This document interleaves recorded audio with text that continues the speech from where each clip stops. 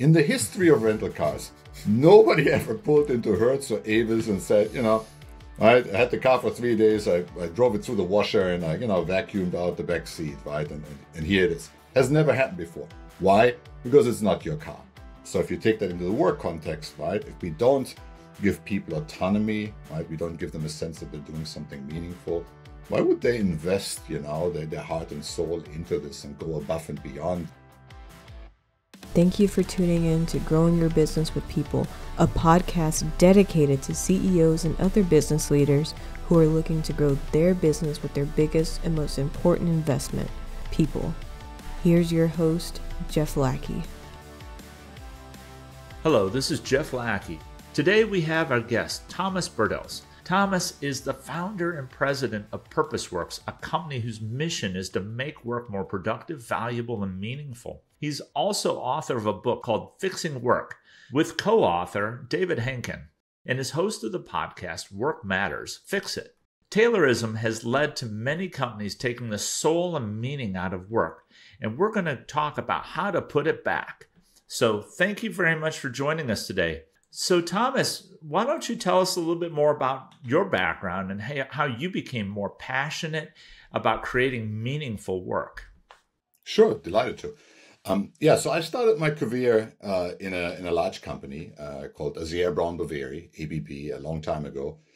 And after a number of years there, I decided to go into consulting. I got involved in some interesting transformation work at ABB, and I wanted to do more of that. And so I joined a small boutique consulting firm called Razin Strong, which later became part of Aon Consulting, where I really got introduced to the socio-technical model, right? That actually, as you change an organization and you change the processes and the way work gets done, you got to take the people along the journey and you got to give them ownership for that. So that was really a revelation for me. And so I was there for 7 years. I helped build the process improvement design practice there. And then myself and 6 other colleagues decided to start our own consulting firm called ValeoCon. And we had a nice 19-year run with that. And about 3 years ago, I decided to start my own business, really based on, I think, the recognition that what I'd seen over the last 25 years in consulting is that with all these efforts that you put in to fix work processes, to create more effective organizations, that we really, I think, left the people side shortchanged. And I think that manifests itself in what I call work is broken, right? So you get these organizations, I think they're very, globally well-known, well-run company. But when you look actually how the work gets done, you oftentimes find the work is incredibly bureaucratic, incredibly frustrating, and people in general are not engaged, right? And we see that in the Gallup surveys, right? 30% of people are engaged. We also have seen it during the pandemic with the big quit, right? That a lot of people leave. And so I realized 3 years ago that there, I think, really is an opportunity to fix work and to not just fix the processes and bring better technology to bear, but also really make work better for people, right? Create more meaningful and motivating job. It's like my background, my grandfather used to be a stonemason, right? And so when you work with stone, right, you actually see at the end of the day, right, what the outcome of your work is, right? It's very tangible. And I think a lot of jobs nowadays lack that. So that's the mission that I set out to make work more productive, valuable, meaningful, and impactful. Well, I'd like to ask the folks on the watching this video right now, how tangible is your work, right? Even if you're CEO or CXO, do you feel like you understand, at the end of the day, did I have a good day or did I have a bad day? Like, other than like, hey, maybe I got beat up, in a meeting or I had some frustrating meetings, like really, like what is the sign of success? If you're building a wall, a building or something out of stone, it's very clear if that thing's standing, if it looks beautiful, if it's created in a solid structure, it's very clear that that's a successful outcome, right? As CEO, like even you might have difficulty saying like, what does success look like at the end of the day, right? imagine, and you run your whole company. Like, imagine what that feels like for the people 2, 3, 4, 5, 7 layers potentially down into your organization, and how much of a need there is to connect the work with the purpose. So that's what I hear you saying, is that we've kind of broken things down into all. When you talk about Taylorism, it was like this concept of time motion studies and breaking down the jobs into all the different pieces, and trying to create economies out of the fact that we would specialize. Well, we've become so overly specialized that nobody understands, or very few people understand, what the big picture is, and thus it's really taken the soul out of the jobs that people have. They don't know what the end impact really is for people. Is that an accurate framing? Yeah, that's absolutely true. I mean, but we've known this for like 6 decades, right? It goes back to Douglas McGregor and Frederick Hertzberg, right? What makes a good job? And a good job, meaningful work, autonomy, and feedback, right? Knowledge of the results, you know how you're doing. And to your point, in a lot of jobs, right, we don't have a sense of winning. We don't have a sense of the final outcome, right? We don't have line of sight to the customer. And when the job is done, we really don't have a sense for where the work goes. And, there are all these stories, right, about people, right, who did a job for, 30, 35 years, right? And when they retire, right, they said, as a goodbye gift, could you, right, maybe show me like how all the work gets done, right? Could you walk me to the factory? I'd like to know what happens next, right? And so I think that's very pervasive, and I think it's a design flaw, right? Following this Tayloristic model, that's how we chose to structure work, and we've been repeating the same model for the last 70, 80, 90 years. And the issue is just in today's environment, as everything becomes much more knowledge driven, right? I think that model increasingly breaks down. Mm-hmm. Well, I know that even in my organizations, I've struggled creating that, and to say, how do you create that line of sight? One of the things that I used to do was I would go on site visits to see my recruiters off in the field.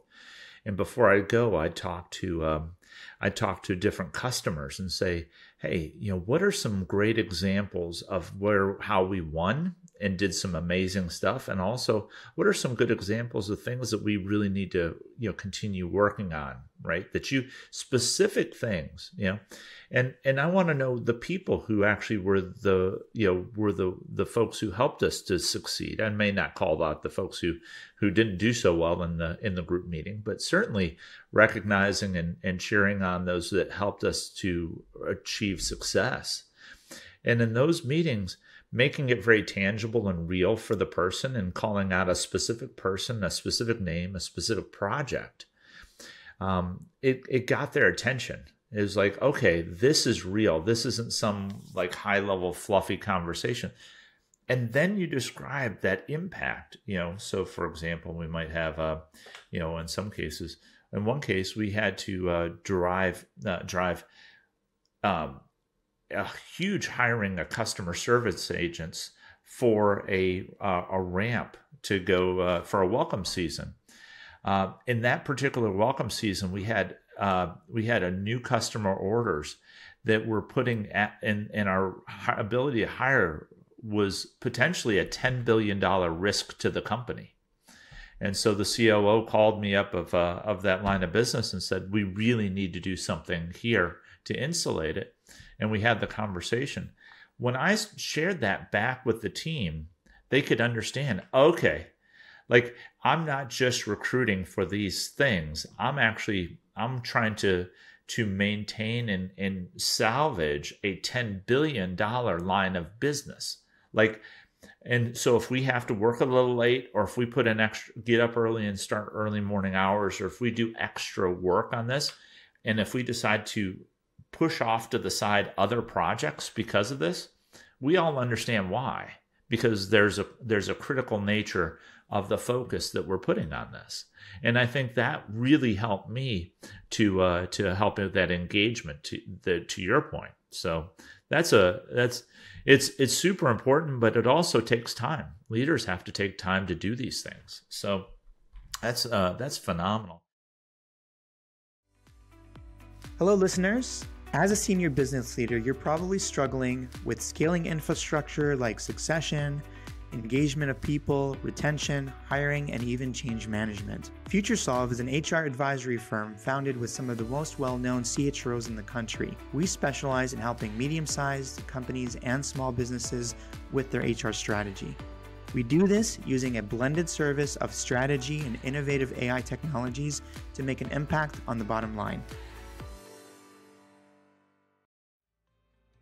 This podcast is brought to you by 7step, a leading global workforce solutions provider that offers recruitment process outsourcing, MSP services to manage the flexible workforce, including suppliers and contractors, and total talent solutions for managing the entire permanent and flexible workforce supply.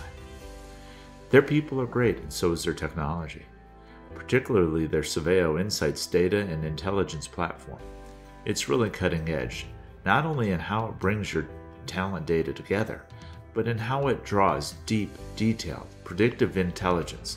It's really like a crystal ball for your talent data. I used 7step at my previous 2 organizations, and their team helped us to launch a full-service RPO to staff healthcare workers, customer service reps, IT professionals, data science and engineering, digital design teams, along with aerospace engineers and manufacturing workers. Their talent analytics put data at my fingertips, which allowed me to see around corners and strategically plan for frequent and volatile market changes, including a global pandemic where we had to hire literally hundreds of thousands of people. Their deep knowledge and exceptional integrity allowed me to rely on them as a trusted partner across multiple lines of business. Go to 7steprpo.com to learn more about the powerful things 7step can do for you. So talk to me a little bit about how do we go about helping people to see the outcomes of the work? How do we design that work so that they can actually see the winners and losers, so that it's not just incumbent on the functional leader or CEO or whatever, going around and just telling stories all day long, which is still important, don't get me wrong, but it's got to be more than that. How do you go about designing the work to help impact the soul of the job? Yeah, I think there's a couple of elements to this, right? I think let's assume that we already have an organization, right? We're not starting with like a clean sheet of paper, which few leaders have the luxury of, right? They already are people, they're doing things, they have jobs, they're designed a certain way. I think the starting point, is to pick a specific area that produces a work product for a customer, right? So let's take, like you're onboarding a new customer, right?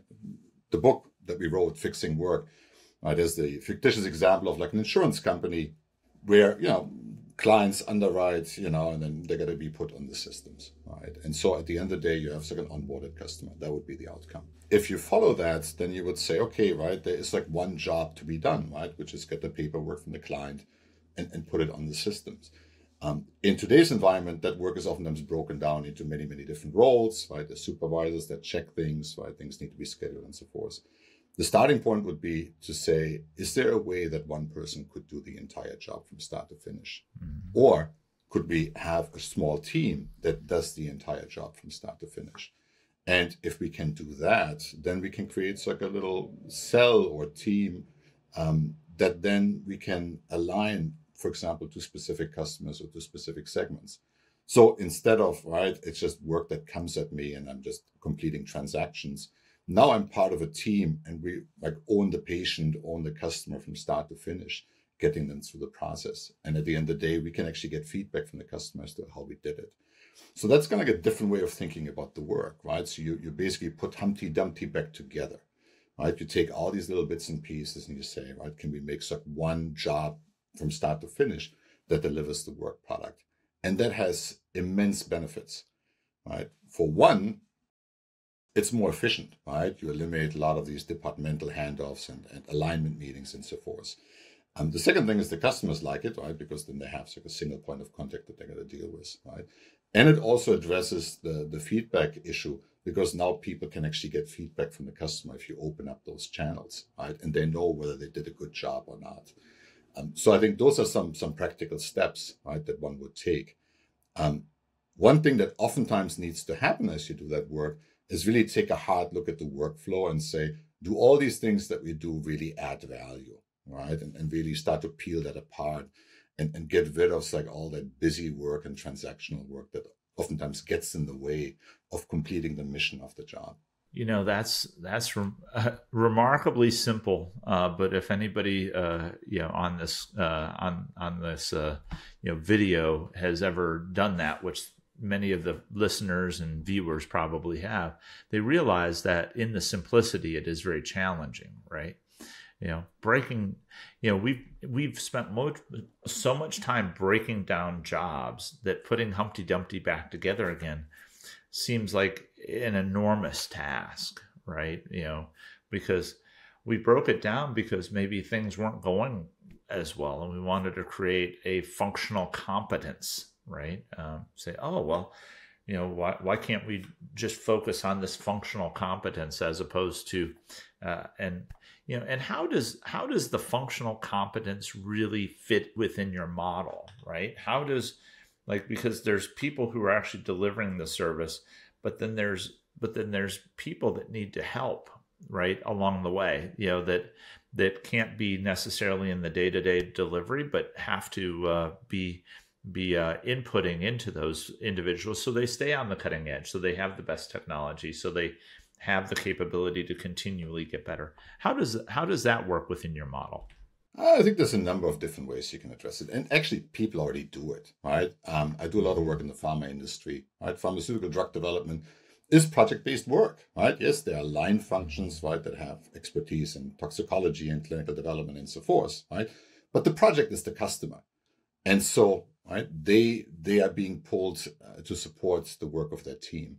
So I think it's like a servant leadership model in that sense, right? Might be the right way to think about that, right? Is that really the job of these functions is to provide that knowledge and expertise to the groups that own the work product, right? And oftentimes, right, where we are today, oftentimes is the functions drive oftentimes, right, what happens on the workflow side and add all these extra layers to it.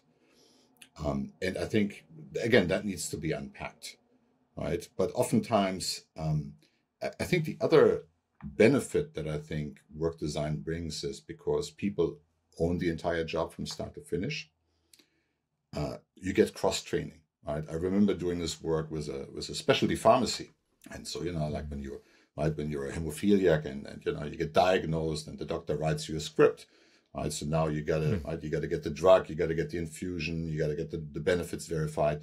Right? That oftentimes is broken down into different departments, right? So when you call in with the script, right, they kind of put you into the little workflow, and then maybe 3 or 4 weeks later, right, you get your infusion. Well, what we did is we took these departments, we put these functional experts out, we put them into a cell that was aligned to, right, a specific geographic footprint. So now they're sitting next to each other. So the nurse, right, that has a conversation with the patient and the benefits verification person, right, short distances, right? They know, right? They know about this patient. They all sing from the same sheet, right? So I think that learning that gets people out of these functional silos, I think, is incredibly important. Getting people out of the functional silos and that learning is critical. And then I think you made a great point that the people that have to provide functional support, they should be doing so with the idea that the project team who's supporting the customer, that is the ultimate customer here, because they have the voice of the customer that they're relying on. So if you're getting IT support, HR support, purchasing support, those are to be able to help the delivery to the ultimate customer, right? And I think that's where sometimes, like you said, our functional leaders become a little bit siloed in the sense that they and insulated from the customer. And maybe that's a great opportunity. I know, for example, Alan Lotvin in his meetings where we would talk about ramp projects, I was invited to those meetings, and I would have to stand and report, and I'd have challenges directly from other SVPs in those rooms about the robustness of my plans and how things would work, and we'd discuss problems and obstacles right there in the moment. I felt very in touch with who the customer was because I knew what the timelines were. I knew what the challenges. I heard the IT stuff that was going on.